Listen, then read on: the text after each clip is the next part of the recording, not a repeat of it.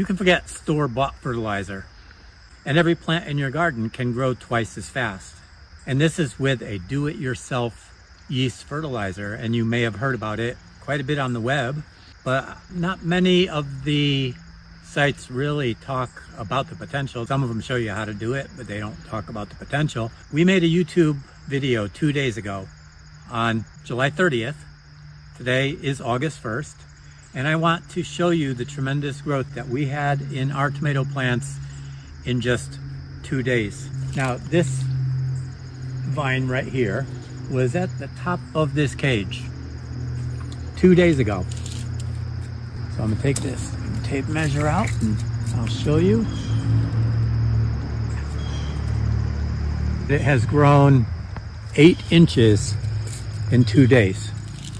And just to show you that it's not just that one branch, you know, I'm very careful to tie up all of these branches onto the wires. By the way, this is part of our series on how to grow 100 pounds of tomatoes on a single plant. And go to our YouTube channel, youtube.com/@liveonwhatyogrow, and you'll see our series on how to grow 100 pounds of tomatoes on each plant.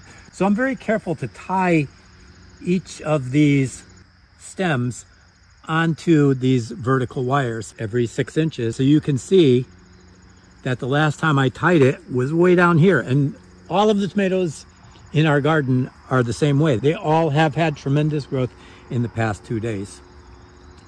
This is going to absolutely change your entire garden.